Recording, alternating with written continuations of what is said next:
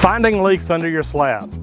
I'm going to show you the first two steps, and I'm going to show you right now. I'm Roger Wakefield, Lead AP, the expert plumber. I've been plumbing over 38 years, and I have every master endorsement in the state of Texas. On this channel, I'm teaching you everything you need to know about plumbing. If you haven't been here before, please subscribe so you don't miss anything. Finding leaks under a slab is very expensive. Actually, finding out if there's a leak under a slab normally isn't too bad. Now, I know some plumbers that come out and just do a camera, and all they do is run a camera through your sewer line. To know if you have a leak, you need to do a sewer leak test. And the right way to do it is to actually find your cleanouts where they leave your house, open them up, and stick a test ball in. You stick a test ball in, you fill it up. It's like plugging up your sewer.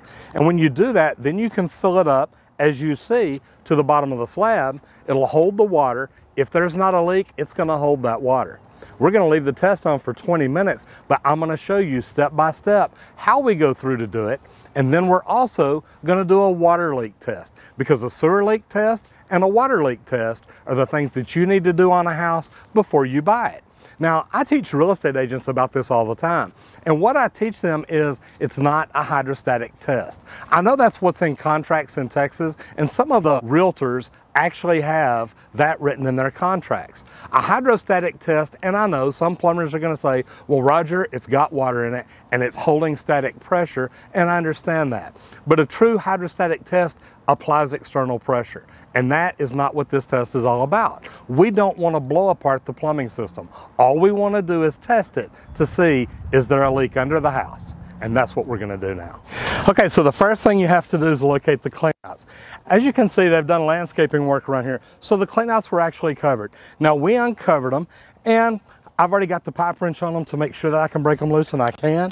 But what you're going to do is get a big enough pipe wrench on here that you can unscrew these brass plugs. Now, I will tell you this. Sometimes on a brass plug, you're going to have to break it to get it out. But that's okay, because you can go down to the box store and you can buy a plastic plug to put back in there.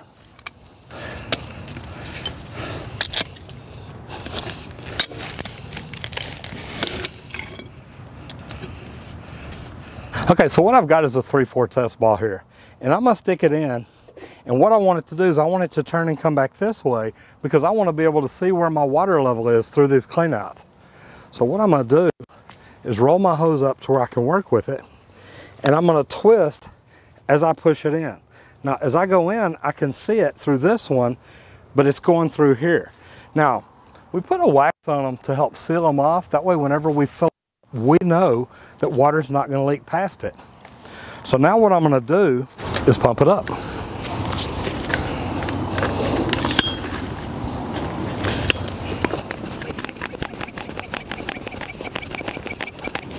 And right there, I'm holding at 45 pounds. So now we've got the test ball in place, we've got the hose hooked up and the water turned on. So now all we've got to do is fill it up. And what we're trying to do is fill it up to the slab level. And what I like about this is with the two cleanouts, I can actually fill through one and see through the other one and know that our water level is already coming up.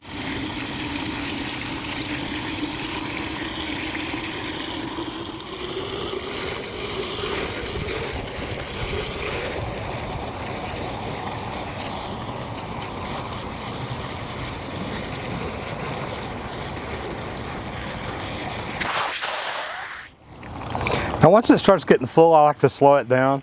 Your water level is going to bounce up and down a little bit for the air balancing out in there, going through the vents.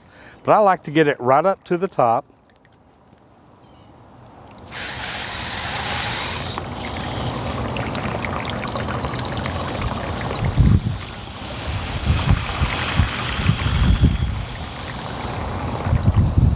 And then shut it off.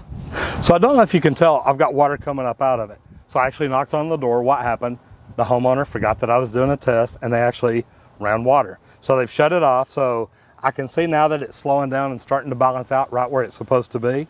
So one thing that I like to do to validate my test is I take my phone and I put it on world clock. That way you can see exactly what time it is. So what I do is take a photo. That way I can mark the time. And here in Dallas, time is 10:11. Okay, so the next part of this test is the water test. So now that I've got the sewer full, what I actually do is come over, put my pressure gauge on. So I come out here, turn the water on, look at the pressure, and it's at 80 PSI right now, which is great.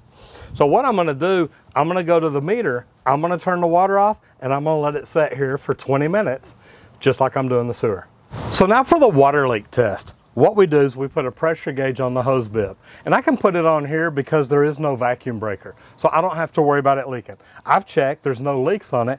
So I've put my gauge on, tightened it down, opened it up, and I'm setting at about 80 PSI right now, which is really good.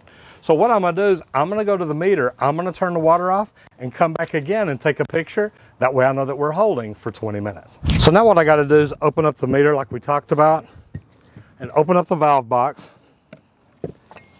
And I get in here and I've actually got a valve, which is great. So what I'm gonna do is reach down, put my tool on the valve,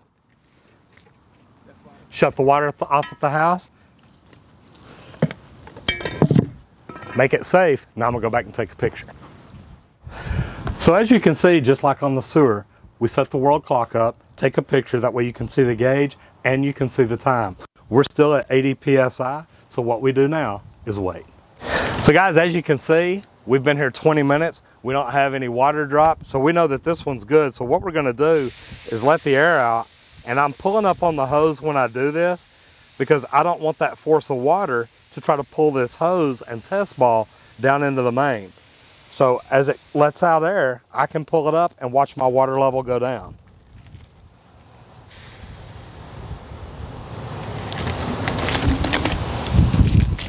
And again, remember, anytime you turn this, turn it to the right, because what it's doing is it's tightening up your threads on your hose connection.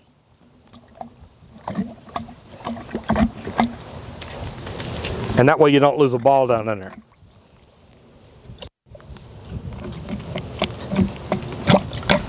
So keep twisting it and your ball will get to where it'll come out. And then once it comes out, you're good to go. Now, these test plugs weren't in there all the way, and I don't have any new ones with me, but I want to make sure that I put them back in loosely. That way, nothing else gets down in here. But one thing I tell people all the time is I never like tightening these up all the way anyway, because if this sewer ever does back up and the blockage is from here to the street, I'd rather it push the lid off and leak toilet paper and stuff out here than do it in the house where the homeowner may have to deal with that later.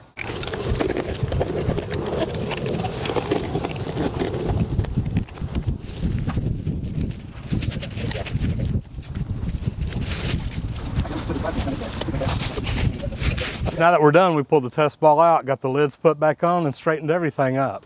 Remember, always leave it as well as you found it. So guys, again, as you can see, the gauge held where it's supposed to, so we don't have any problems. So what I'm gonna do is go ahead and shut the hose bib off. That way I know that we're killing pressure to the gauge. Then I can undo the gauge, take it off, and then all I have to do is turn the water back on.